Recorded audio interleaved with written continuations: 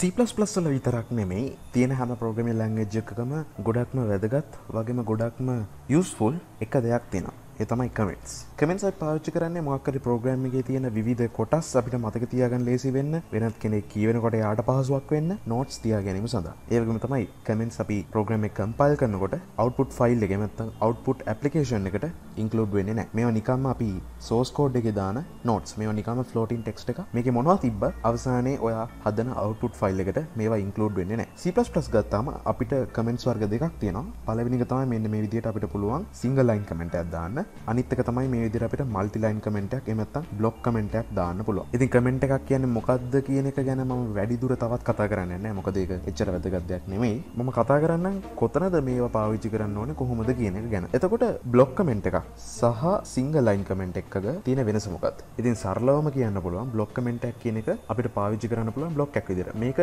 හොඳම අවස්ථාවක් තමයි මෙතන int main කියලා ෆන්ක්ෂන් එක ටයිප් කරන අතර මැද්දේ මේක දාලා තියෙන්නේ. අපිට බ්ලොක් කමෙන්ට් එකක් කියන එක මේ විදිහට කැටි වෙනවා. මෙන්න මේ සිම්බල්ස් දෙකයි අතරට කමෙන්ට් එක කැටි වෙන හින්දා අපිට කමෙන්ට් එකට සීමාවක් දෙන්න පුළුවන්. ඒක නිසා ඒ කොටසේ ඇතුලේ විතරක් කමෙන්ට් එක තියාගන්න පුළුවන්. එහෙම දැම්මාම එතනින් පස්සේ තියෙන කිසිම දෙයකට බලපාන්නේ නැහැ. නමුත් අපි මේ විදිහට සිංගල් ලයින් කමෙන්ට් එකක් හදලා int main ගගා මොනවා ටයිප් කරත් ඒක වැලිඩ් වෙන්නේ නැහැ. මොකද ඒ ඔක්කොම කමෙන්ට් එකක් බවට පරිවර්තනය වෙනවා. තවත් හොඳ අවස්ථාවක් තමයි අපිට කමෙන්ට්ස් පාවිච්චි කරන්න පුළුවන්. අපිට ගොඩක් වෙලාට ප්‍රෝග්‍රෑම් එකේ හම්බ වෙනවා තැන් අපිට ටෙම්පරලි අපිට රන් කරන්න නැතුව තියන්න ඕනේ කොටස්. හරියට අපි හිතමු මොකක් හරි අපි ෆන්ක්ෂන් එකක් හැදුවා. ඒ ෆන්ක්ෂන් එක අපිට කෝල් කරන්න ඕනේ නැහැ. එහෙම නැත්නම් අපිට හිතන්න පුළුවන් මොකක් හරි ලූප් එකක් හැදුවා. ඒ ලූප් එක රන් කරන්න ඕනේ නැහැ. අවුට්පුට්ස් වගේක් හැදුවා. ඒ අවුට්පුට්ස් ටික රන් කරන්න ඕනේ නැහැ. අන්න ඒ වගේ අවස්ථාවක අපිට පුළුවන් ඒ ලයින් එක මේ විදිහට කමෙන්ට් කරන්න. ඒක තමයි කරන්න තියෙන හොඳම ඔප්ෂන් එක. නිකම්ම ලයින් එක මේ විදිහට අයින් කරලා දානට වඩා. මොකද ආයේ තව චුට්ටකින් ඔයාලට බැරි වෙලාවත් ඒ ලයින් එක අවශ්‍ය වුණොත් ආයේ ටයිප් කරන්න වෙනවා. අන්ඩු කරන්න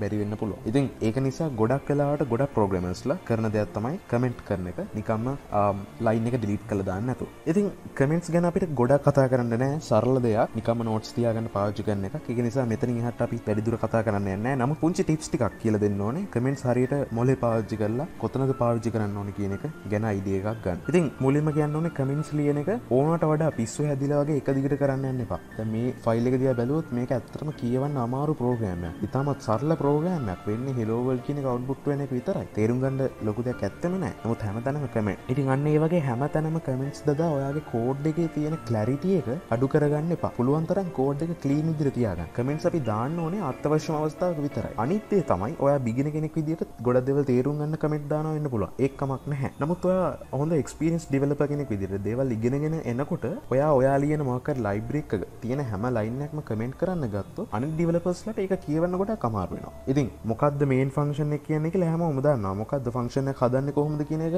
හැමෝම දන්නවා C++ ඉගෙන ගත්තා. ඉතින් ඒක නිසා creating main function කියලා කමෙන්ට් එකක් දාන්න ඕනේ නැහැ. මේක කමක් නැහැ. IOStream කියන එක දැන් ඇත්ත කතාව ගත්තොත් හැමෝම දන්නවනේ IOStream කියන්නේ මොකද්ද කියලා. නමුත් ඔයා හදපු මොකක් හරි ලයිබ්‍රරි එකක් ඉන්ක්ලූඩ් කරනවා නම් ඔයා කියන්න ඕනේ ඇයි ඒක ඉන්ක්ලූඩ් කරේ කියලා. ඒ වගේ දෙයක් කිව්වොත් ඒක ගොඩක්ම යූස්ෆුල්. දැන් මම මෙතන කියලා තියෙන්නේ cout පාවිච්චි කිරීම සඳහා IOStream ඉන්ක්ලූඩ් කරනවා කියලා. ඔය වගේ වෙනත් use cases එන්න පුළුවන්. අනිත් කතාව තමයි මොකක් හරි variable එකක් හැදුවොත්. variables ගැන අපි ඉස්සරහට කතා කරමු. variable එකක් හැදුවාම සමහර අවස්ථාවලදී ඔයා ඒක මොකද්ද කියලා කියන්න ඕනේ නැහැ. මොකද ඒක ගොඩක් වෙලාවට ඉතාමත් පුංචි local scope එකකට තමයි කැටි වෙන්නේ. නමුත් ඔයා global variables වගේ හදනවා නම් අනිවාර්යෙන් ඒවට comments දාලා කියන්න. මොකද්ද මේ global variable එක කියන්නේ කියලා. මොකද මුළු code එක පුරාවටම code එක කියවෙන එක්කෙනා ඒක ඔළුවේ තියාගෙන ඉන්නවා. ඉතින් ආයෙත් මම කියනවා පුළුවන් තරම් program එක clean විදිහට තියාගන්න. comments කියන පාඩම මම මෙතනදී විනාඩි 5ක් වගේ අරගෙන කතා කරන්න හේතුව තමයි අපි නිකන් සරලම comment එකක් ලියන්නේ මෙහෙමයි කියලා නවත්තන්න තිබ්බා. ගොඩක් දෙනෙක් මේ comments කියන එක දැනගත්ත ගමන් code එක පුරා එක දාන්න යනවා. මොකද සමහර කට්ටිය මේගොල්ලන්ව misdirect කරනවා. code එක පුළුවන් තරම් comment කරලා වෙනත් කෙනෙක්ට කියවන්න පුළුවන් විදිහට code එක ලියන්න පුරුද්දක් කරගන්න කියලා. ඉතින් අන්න ඒ habit එක අයින් කරන්න තමයි මම මේ විදිහට වැඩිදුර කතා කරන්න බලාපොරොත්තු වෙන්නේ. කොහොම වුණත් අද වීඩියෝ එකෙන් ඔයාලා අලුත් දෙයක් ඉගෙන ගන්නද කියලා හිතනවා. ඉතින් එහෙම ඉගෙන ගත්තා නම් ඔයාලට පුළුවන් පල්ලෙහා comment section එකේ දාන්න. එහෙම තමයි වීඩියෝ එක ගන්න like කරන්න share කරන්න. අපි එන ඊළඟ වීඩියෝ එකෙන් හම්බෙමු. තවත් මාතෘකාවක්. ඔයාට සුබ දවසක්.